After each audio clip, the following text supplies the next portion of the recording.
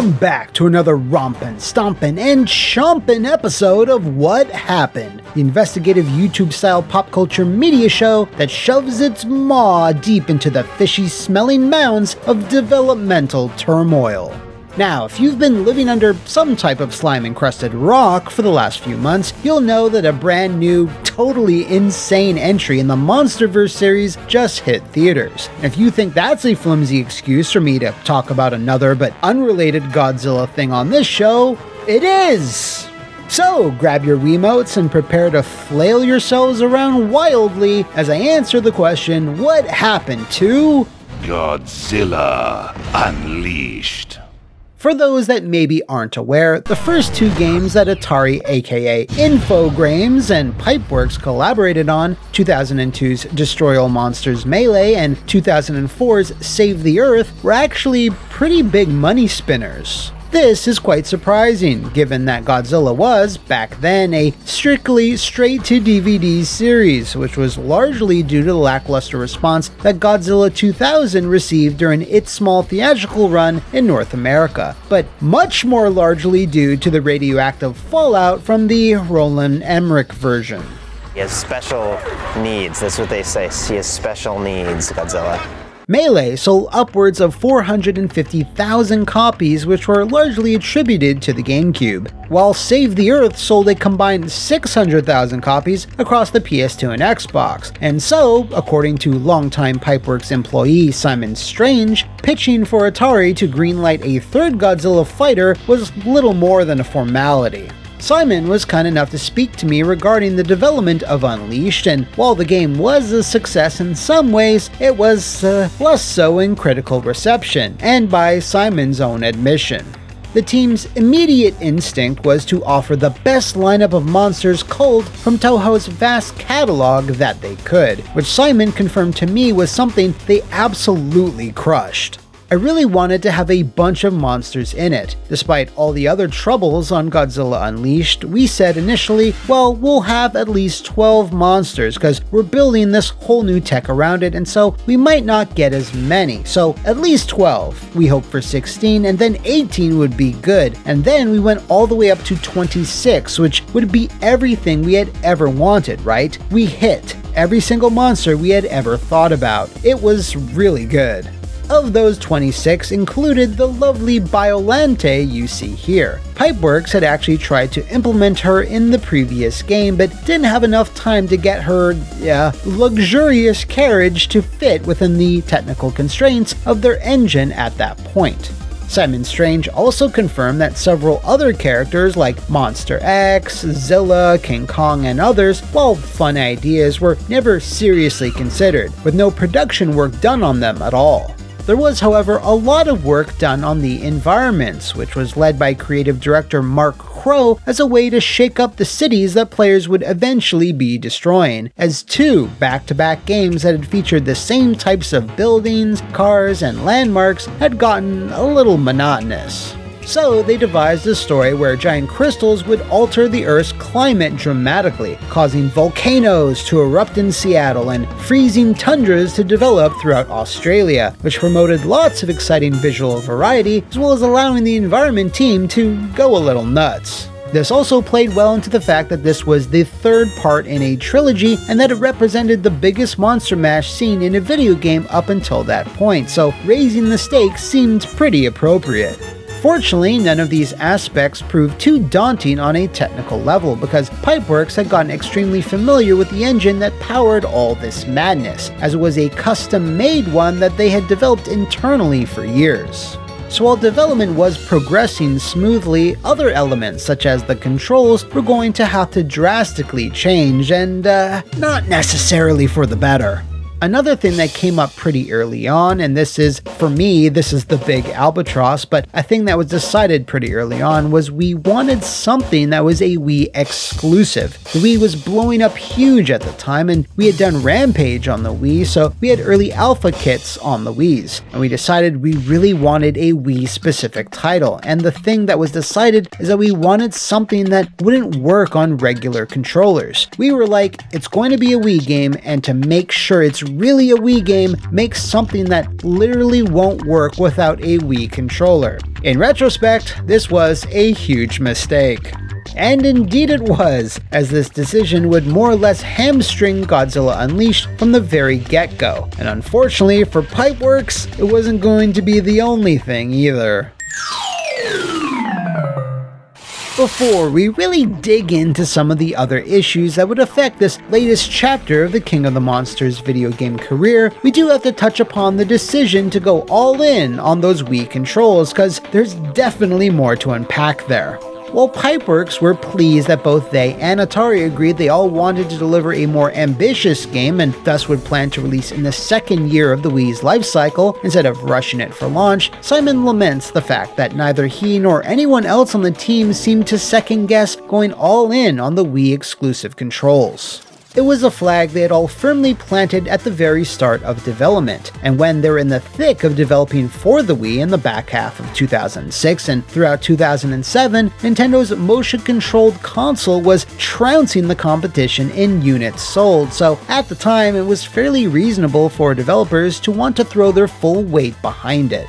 But wait, you awful skeleton man, some might be yelling at their screens right now, what about the PS2 version of Unleashed? Well, I was getting to that! As Simon tells it, the original plan was to support the PSP, as it was one of the few platforms that Godzilla had yet to appear on. But since Unleashed was being developed with new tech and a dedicated control scheme specifically designed for the Wii, it was decided to port Save the Earth to Sony's handheld, update some of the stages, and simply call it Godzilla Unleashed. This move was publicly announced at the start of 2007, but towards the end of 2007, the PSP version was cancelled and became the PS2 version again. Wait, that means because this project was based on Save the Earth, this was the same game! This confusing chain of events did not come from Pipeworks, however, but was a mandate from the top brass at Atari, who, and this is my guess here, were swayed by the much bigger install base of the PS2 and the fact that it was still receiving big releases in 2006 and 2007. So yeah, aside from some stage alterations, Showa-era Gigan, another monster we'll talk about later, and a controllable Batra, it was essentially still Save the Earth, which a contingent of fans were not too enthused over. Simon was pretty clear that this decision was one that was 100% on Atari, as the core staff at Pipeworks were fully focused on the Wii version, and especially on its new, really ambitious feature. Along with the expanded roster, graphical improvements, and the all-new arenas, the team were committed to delivering an expanded story mode that was going to offer fans the most replayability of any campaign in the series at that point. The idea, which was Simon's brainchild, was to group all the monsters into different factions, and when said monsters from said factions win a battle, it affects the story and offers different outcomes. This would have been further altered by the faction you chose on the outset as well, with each day of the story mode being represented by several available missions across the globe that the player could select from.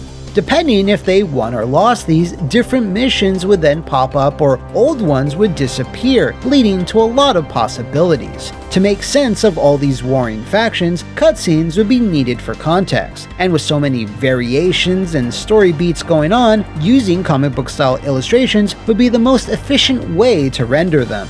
According to Simon, however, this proved trickier than they initially thought and actually snowballed into becoming one of Unleashed's bigger issues. We really struggled to find someone to do those comic book panels for us. We didn't have a lot of budget, or we faffed about with how long it took, and after months we finally agreed on a person and a price. And that person was like, I gave that price 3 months ago when there was enough time to do it, and now there's not enough time to do it. And so one of our artists said, I'll take it on. I don't know how much I can get done, but I'm just gonna work late. I'll do my regular job and stay in the evening and see how many comic book panels I can get through. And he got through 35. And so we had to hack the story to pieces. There was now no setup, but we had the whole 90 story beat thing in and working with the interactive map. It was a production problem, and it was just really frustrating. this explains a lot about the campaign's shortcomings, as it reuses many of the same panels over and over again, and while you can lose certain fights, there's no system plugged in to support that outcome, so even when the player is defeated or no winner is declared, you just move on to the next battle without any rhyme or reason to it. Related to that, certain characters and minor plot points are often introduced and just as quickly dropped, a byproduct of the team having to patchwork the storyline together from a much larger tapestry. While I'd like to say that this was the end of the snafus to Godzilla Unleashed's development, it sadly wasn't, as a contingent of fans would protest over the inclusion of a particular feature well before the game was ever even released. In February of 2007, a preview for Godzilla Unleashed appeared on IGN, and in it, they revealed that Atari, Pipeworks, and Toho were teaming up to create 2 all-original monsters that would fit into Unleashed's storyline, and in a roundabout way, officially become a small part of the Toho-verse. Message boards lit up with fans complaining about this inclusion, demanding that these slots be given to the likes of Manda, Gorosaurus, or fucking, I don't know, the Gargantuas. These protests could rage all they want because one of the monsters had already been fleshed out and approved by Toho, that being Krystalak, a pointy, obviously crystalline fellow who's apparently a spawn of Space Godzilla. Man, I mean, this guy, he's totally giving me vibes. Maybe to quell the dissatisfaction, or was planned all along, Simon isn't 100% sure, the second monster was quickly put to an open vote for fans via another IGN article. This vote presented 4 different designs, with the winner going on to make the final roster in the game. Simon Strange recalls this voting procedure being a surprise to everyone at Pipeworks, as they found out the same time that everyone else did. Obsidius won for some reason, I can't tell you why, but I do know that it's wrong. Hashtag justice for Firelion, obviously. Anyway, even with the fans having a role in deciding a part of the lineup, there was, and still is, a sentiment shared by some that neither monster really fits alongside the rest of Toho's legendary stable of titans, despite Toho themselves approving both designs. This has remained a sticking point with Godzilla Unleashed ever since, and was an additional factor that didn't really help the situation, especially amongst both fans and critics when the game officially released on December 5th, 2007. Suffice it to say, it was beaten into the ground by critics pretty much everywhere. A 4.9 from IGN, a 3.9 from GameSpot, and a 2 out of 10 from Eurogamer, with the chief complaints being, rather predictably, the controls, with some outlets stating it was nigh unplayable, as well as the brief and very repetitive story campaign. For those that have never had the pleasure, the Wii controls of Godzilla Unleashed have players waving the Wii remote and nunchuck around left, right, and center, and it's kind of just a mess. Really, the only actual positive thing you could say here was that at least the Wii game's aggregate scores outpace those of both the PS2 and the DS versions. Double Smash is really bad. So yeah, there's that, I guess. Simon Strange, for his part, owes up to the game's mistakes, saying they mismanaged their time and resources, which led to the numerous problems we just outlined.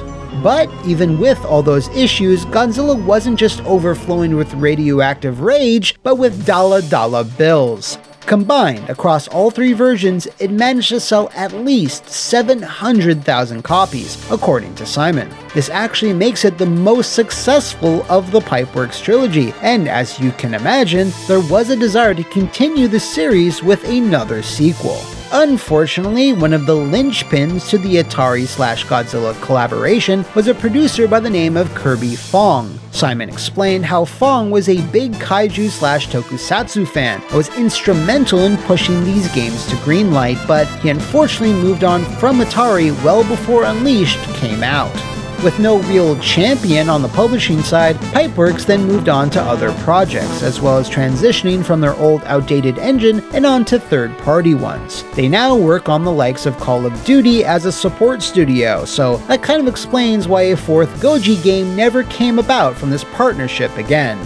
There was, of course, the spiritual successor that Simon spearheaded via Kickstarter called Colossal Kaiju Combat that, despite producing a publicly playable build, ran into issues when one of their main staff members, who were among the very few that were adept with the old Godzilla engine, sadly passed away. This left a hole that they were never able to adequately fill before funds had started to dwindle to the point where keeping the project afloat was basically untenable. An unfortunate situation all around. Fans have since petitioned and pleaded to both Pipeworks and Atari for some type of sanity in regards to remastering the Godzilla fighting trilogy, but there seems to be less than zero movement on that front. But wait, Atari owns Night Dive. Night Dive remaster real good. Stephen King so tall and handsome, so yeah, maybe it'll happen someday. I don't know.